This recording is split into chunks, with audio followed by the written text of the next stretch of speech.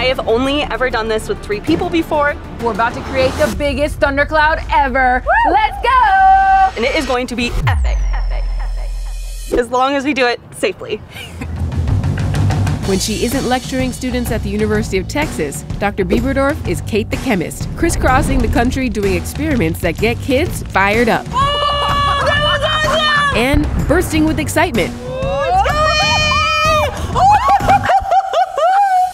Lucky for us, she's got a few lined up that are both visual and explosive. This is the oscillating clock, and it's going to show us a chemical change, and what we're going to see is how 5 different molecules come together to have 2 competing mechanisms. And so we're going to see a blue and then a yellow and a blue and a yellow, and each different color shows like when which reaction is happening. So reaction A happens, then reaction B, and back and forth and back and forth. But to do this one, we actually have to put gloves on. Okay. To get this party started, I add some hydrogen peroxide, then some potassium iodate in sulfuric acid.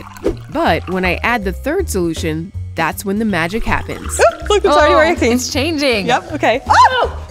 Isn't that cool? So this 3rd one had 3 things in it. It was malonic acid, it had some starch, and manganese sulfate. And so as soon as we bring these 2 together, what we see is we had the yellow color form. Wow. And then very quickly after that, it goes to blue.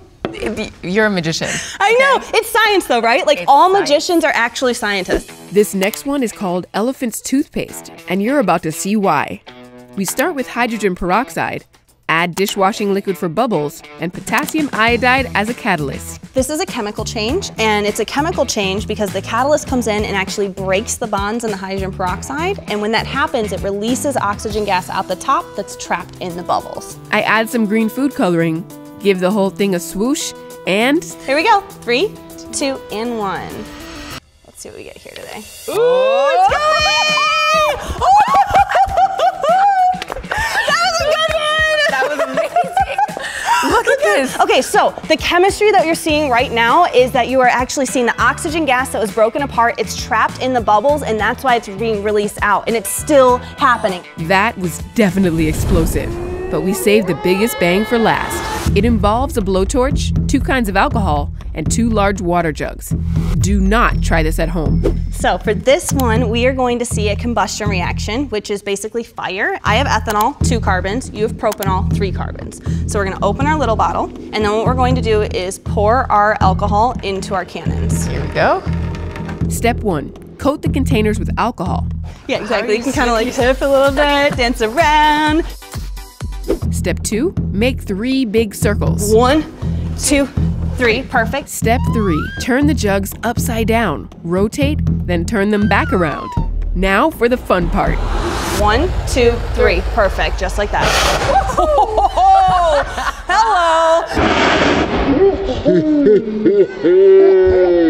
That was a good awesome. And that was the ethanol with 2 carbons. What's going to happen when we light 3 carbons? 1, 2, 3. Perfect. Oh, that was awesome! That was awesome. And you have to hold it because if you didn't, it would move up and down, and actually what can happen is if you don't hold it down, the bottom can blow out. What's really cool, and do not do this at home, is if you do this on the side and then you light it on fire, you have a rocket. But now she wants to show me something that no one's ever done before. She and her fellow chemists are going to set off 60 thunderclouds at the same time.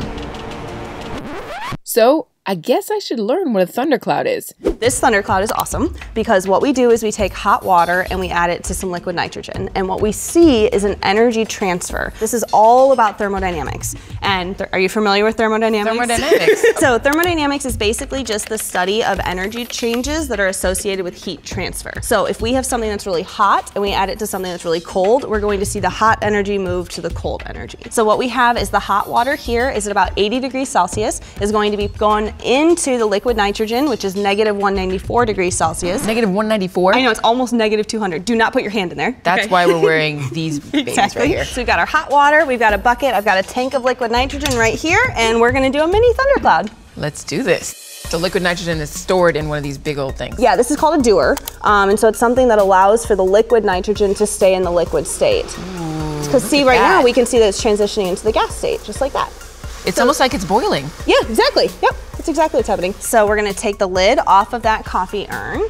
And so inside there, we have hot water. And so you're gonna take a scoop of hot water, and it's hot, so that's why you've got your cryo gloves on. You know, just make sure your hands are protected.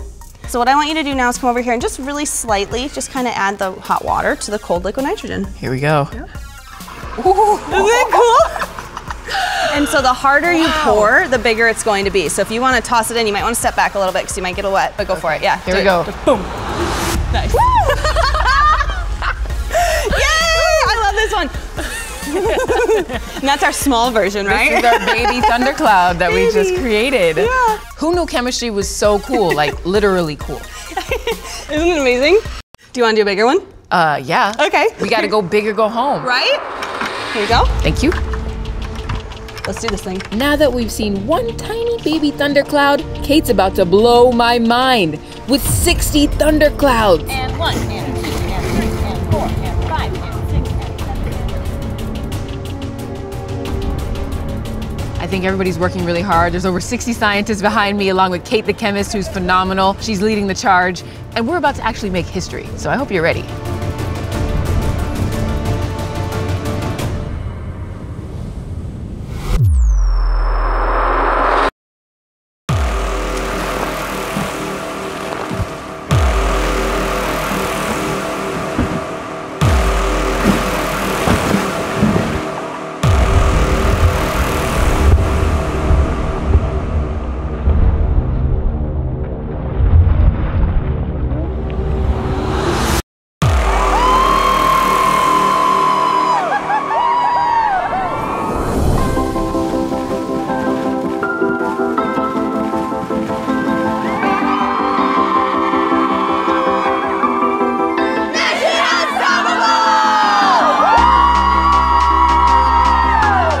Kate, I cannot believe we actually did it. We did it! It was perfect. Everything worked. No one got hurt. Thank goodness. That's what I was really worried about. So everything worked perfectly. Yes!